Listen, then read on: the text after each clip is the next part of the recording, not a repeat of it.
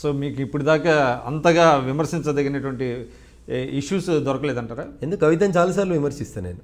కవిత ఉట్టక ముందు బతుకమ్మ లేదా తెలంగాణలో? కవిత ఆడే కంటే ముందు బతుకమ్మ ఎవరు ఆడలేదా తెలంగాణ లోపల? కవితనే తెలంగాణకు బ్రాండ్ అంబాసిడరా, లేకపోతే బతుకమ్మకి ఏమైనా బ్రాండ్ అంబాసిడరా?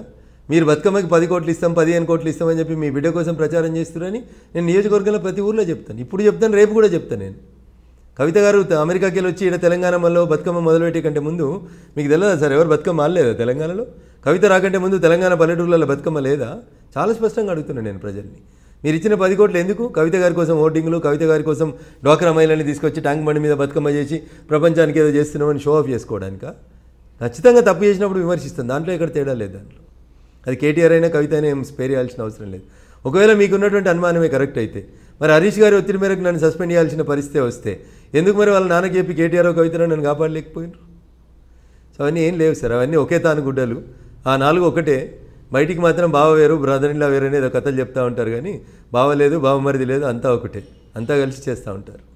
సో ఇంకోటి చెప్పండి, అంటే బీజేపీకి ఏదైతే సంప్రదాయ ఓట్లు అయితే కొన్ని ఉన్నాయో, అంటే హిందూ అంటే ఎంత కాదనుకున్నా బీజేపీ అనేది హిందుత్వ వాదాంతో ముడిపడి ఉన్నటువంటి పార్టీ.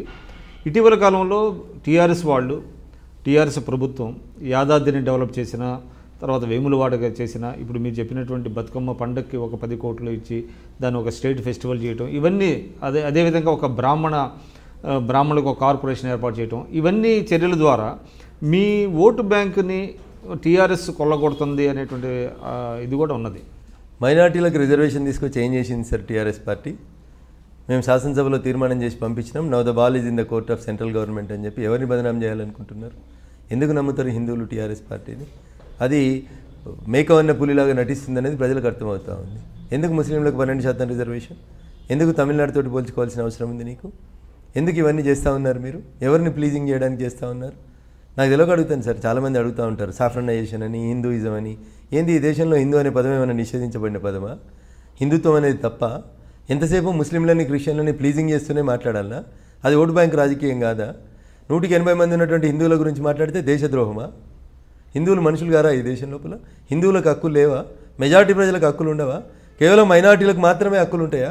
ఒకవేళ అదే నిజమైతే కాశ్మీర్లో ఉన్నటువంటి హిందూ మైనార్టీలకు ఉన్నటువంటి హక్కులు ఏంది సార్?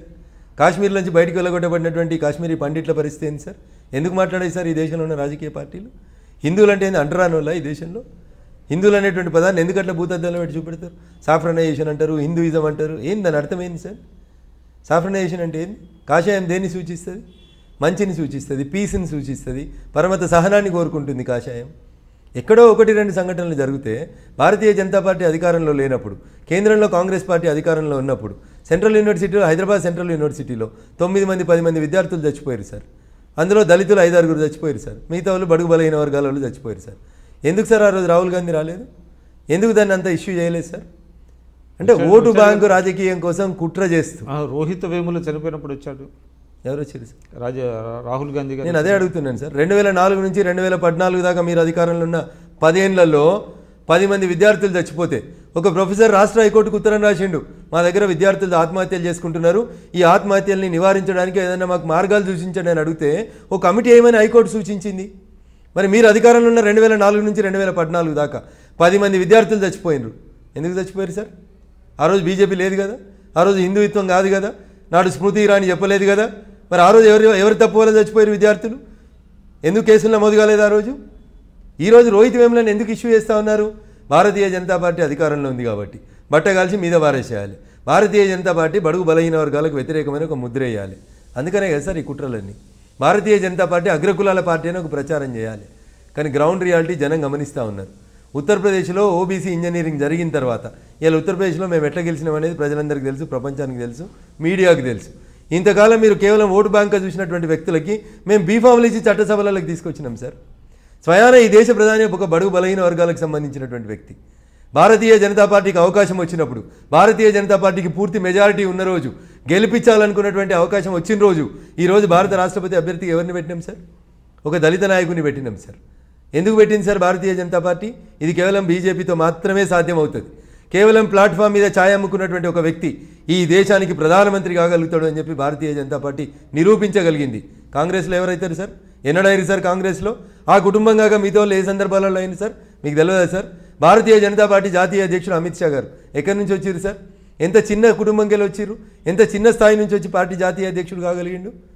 ఇలా రామ్నాథ్ కోవింద్ గారు ఎంత చిన్న కుటుంబంకి వెళ్ళి వచ్చి ఏ బడుగు బలహీన వర్గాల హక్కుల కోసం పోరాడిండో ఆ నాయకుడిని రేపు రాష్ట్రపతిని చేస్తున్నాం.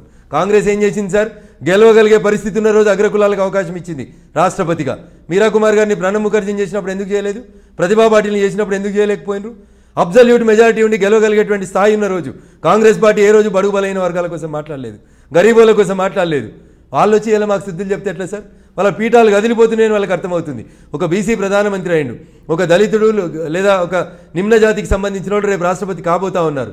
భారతీయ జనతా పార్టీకి అవకాశం వస్తే భారతీయ జనతా పార్టీ బడుగు బలహీన వర్గాల కోసమే పనిచేస్తుంది అని చెప్పి చేతలలో చూపెడుతున్నాం. కాబట్టి వాళ్ళ పునాదులు కదిలి మా మీద కాకిగోల చేస్తారు తప్ప ఆర్ఎస్ఎస్ఓ హిందూయిజమో బీజేపీ అంటరాని పార్టీలు కాదు.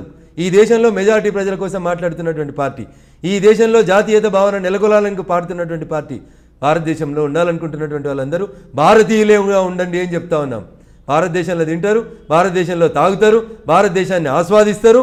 పాకిస్తాన్ జిందాబాద్ అని పాకిస్తాన్ జెండాల్ని యూనివర్సిటీలలో డిస్ప్లే చేస్తుంటే కేసులు పెట్టొద్దంటే ఏం న్యాయం సార్? ఎటు తీసుకుపోతా ఉన్నాం sir? Can you do the same thing in China?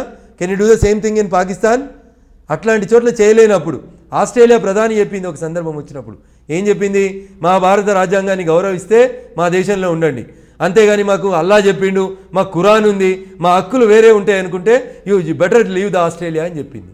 ఎందుకు దాని మీద చర్చ పెట్టదు మీడియా?